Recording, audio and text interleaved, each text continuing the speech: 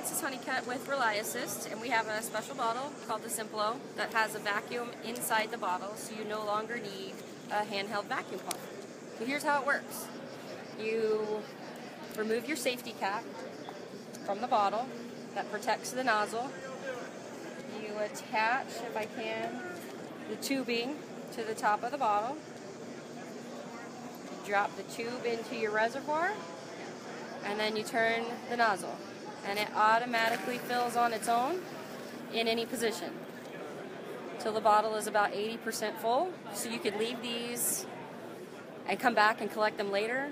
It'll work with up to a 680 gear oil. When you're done, you just turn it off. Let the tube fill the bottle and dispose of the sand, and add your label to the outside and send it to your lab.